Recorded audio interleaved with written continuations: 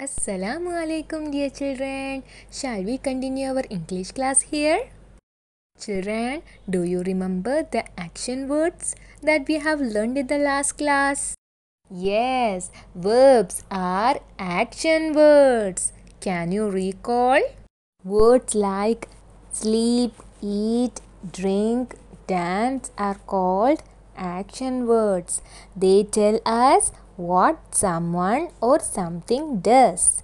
Action words are also called verbs. Very good. Children, do you remember this monkey in the story, The Monkey and the Fox? What did monkey said? Let me swing for a while and then we can go on. Children, can you find out the action word in this sentence? Yes, very good. Swing is the action word here. Here, swing is an action word that tells us about an action which is happening now. Tom reads book. Children, what's the action word here? Yes, reads.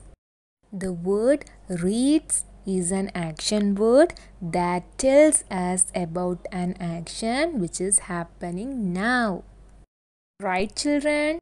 So, this word is said to be in simple present tense. Say with me, children. Simple present tense. Shall we see more examples? Tom drinks milk. The cat climbs the tree.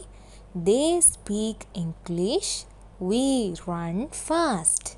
Children, while talking about one person or thing, we use yes with the action word. For example, she smells the flower. Tom sleeps at night. He lives in Kerala. Rumi eats food. Now, children, while talking about more than two people, we use the action word as it is. No change in the action word. For example, they live in Delhi. We eat in the dining room. Can you give more examples? Okay, children, today we have learned about simple present tense. Assalamu alaikum.